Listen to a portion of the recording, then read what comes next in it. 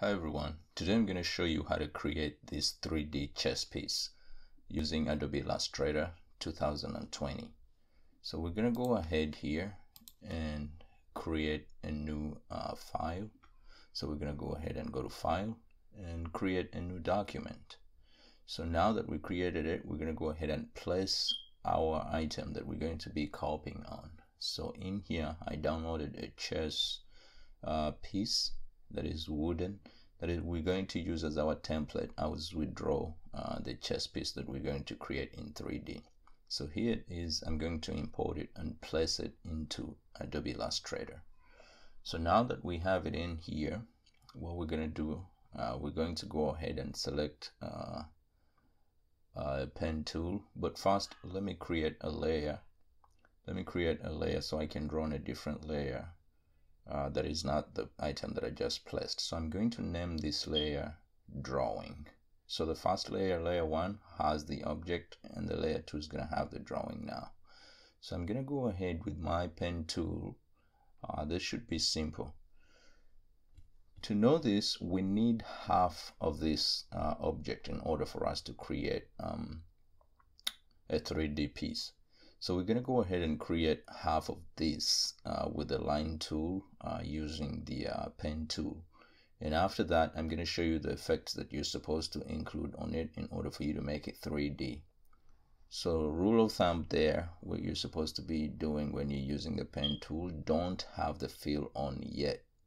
So you're going to go ahead and just draw with the stroke tool, but without having the fill on. So I'm going to go ahead and draw this through here, and then I'll show you where we're going to be going afterwards. So Adobe Illustrator comes with this 3D effect that you can just use to make any of your drawings in Illustrator 3D. And I don't know if you guys know how to use it, and this is the gist of this video. So you can see now I'm going around my object, trying to get the outline of it using the pen tool. And this doesn't need to be perfect. And if you've been practicing with the pen tool, it should be really easy for you to go around this object. But the thing is, we're not going to go around the entire object because we just need half of it. And I'm going to show you a little trick that you can know that you have, you've had half of the object that you're trying to go around. So let's go ahead and get all these curves as close to they are as possible, so you can manipulate this. And this is literally drawing with a pen tool, which is supposed to be really easy if you keep practicing with it. So we're gonna go ahead and go around this, and it's so easy. In this video also, I'm going to teach you how to find the perfect color that you want for your objects in Illustrator. So let's first go ahead and go over here. I think this is going to be our last point. So now this is how you know you have half of it. You see when I come close to this, it draws a line right through the object to show me that I have half of it. And then I can go up here and connect it to this point up here, and we're done. So we don't need the object anymore. All we need is the outline that I just made, and I can try to tweak it for as much as I want. It doesn't have to be perfect anyways, but it will show up really good. So I can turn off the visibility for this one. And now one other thing that is very important here is that you don't need the line anymore, so you can toggle this and have the fill on instead of the line. So the line, the outline, the stroke is off, and we have just the fill, and you can see this is perfectly half, so it's really good. This is what we need. So using the selection tool, I'm going to select it, and I'll go to Effect, and now we're going to apply the 3D Revolve. So you can see how it looks here. Now, when it comes to these ones, I figured out the perfect numbers, and if you can just copy these numbers the way I'm entering them in here, you'll have the best. So on the top one, you're going to put -1 degrees. On the second one that is supposed to go around the Y, you're going to put -3, and you're going to put -1 on this last one. It will center it and make it stand at eye level. So perspective, you're going to have 0%, no perspective. And the revolve effect, we're going to have 360 because we want it to go all around. So For this option, turn cap on for solid appearance. Choose the most right option, turn cap off for hollow appearance, so we can have it kind of hollow. So the offset, you're gonna have 0, and you're gonna come here. Now this is the magic. You're gonna go here and you're going to select right edge, and there you are. You're already starting to see us have a 3D chess piece already. That is a vector creation.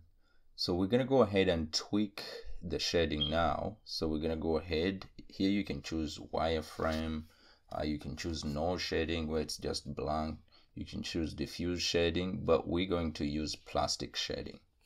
So when you choose plastic shading, I also found numbers that are really good here that you can adjust. When you move this highlight, it helps to show where the highlights are or where you want them. But I found numbers that really work well. So on the light intensity, we're going to go ahead and reduce it from 100 to about 72%. So 72% is a good intensity now we're going to have. It doesn't look really good right now, but I'll show you another trick to make it come out really good. So the ambient light, you want to have it low on about 10 or 11%. We're going to keep it on 11%. And the highlight intensity, so this is where we're going to go all out. All right. So highlight intensity, we're going to have it on 60%, and highlight size is going to be 100%. We want the entire highlight to show up. So blend options is where the highlight meets the color of the chess piece itself. This one you want it really high, so we're going to put it on around 136. And this is important. It shows here black, but actually what you want to do, you want to choose custom, and instead of choosing any color, we're going to go ahead and choose black. So it was showing there black first, but watch when we put it all the way on the side here and choose black, it looks a lot different, and this is starting to look really, really beautiful. So our work is done in here. We're going to go ahead and press OK so we can save the changes on that. And now you can see our chess piece looks really awesome in black. So we're going to go ahead now and apply color to this one because we don't want it to look black. This looks a little pointy, so I'm going to try to push it down a little bit and see how it works. You know what? I think it's really good. I'll just not play around with it. I'll just leave it at that. But what we're going to do, we're going to go ahead and recolor this artwork. So when you choose, you can choose any type of colors that you want. To get a perfect color here, we're going to go ahead and select this entire artwork, and we're going to enter a CMYK value of bronze in order for it to look bronze. So I looked up the CMYK value for bronze, and it's supposed to be 0% of cyan, and we're gonna go to magenta. So cyan is supposed to be 0%. Magenta is supposed to be 38%, and this is a standard color that they use in print. So we're gonna put on magenta is gonna be 38%, and we're gonna go to yellow. It's gonna be 76%. These numbers are available on the internet. You can find them easily. So black, which is K, is going to be 20. And after that, you can just click on OK, and the color will apply. So this is a color of bronze, and you can see now we're going to have a bronze chess piece. And that looks really nice now. All right. So what we're going to go ahead and do, I'm going to show you another thing that is really bugging if you're working with 3D in Illustrator, especially if it's your first time to work in 3D in Illustrator, because when you select this object, you can scale it down if you want. So there's a couple of things you can do. You can scale this artwork down proportionately. You can move it, you can select it and move it, but the thing where you're going to start having a lot of problems, you cannot select this and rotate it. You cannot rotate this 3D artwork just with the free transformation tool. Say if you select it like this and you rotate it, look what we're going to jump into. Because it's mathematically calculated, it will calculate all these points and send them where they're supposed to be going in a 3D world, and it will disfigure your artwork. So to show you how to rotate this in the right way, I'm going to go ahead and select this and copy it and create another one of the same exact artwork right here. So I'm going to place it, I'm going to paste it in place, and I'm going to move it on the side a little bit. So now we have two pieces. So I'm going to use this piece that I just copied, and I'm going to apply the 3D effect, and I'll say rotate, and I'll say apply new effect now, because now I want the new effect to be the rotating effect. And you can see it takes time to really calculate and see where all the points are, and to really rotate them in a manner that is really fitting. So you can see it gives us this dialog box, and it can rotate on three angles here, from 3 angles. But what you want to do here, in order for you to speed it up a little bit, you can just turn off the preview, and you can enter these figures in here in order for you to have it rotated all the way, like right here. So this is beautifully rotated now. This is how you can rotate it. Now we're going to make a little composition that looks a lot more appealing. So we're going to go ahead and move this. I think I should move this to the left, maybe. Let me see. I'm just trying to create a beautiful composition of these two pieces. So I think that's better. So what I'm going to do, I'm going to move this on the left a little bit,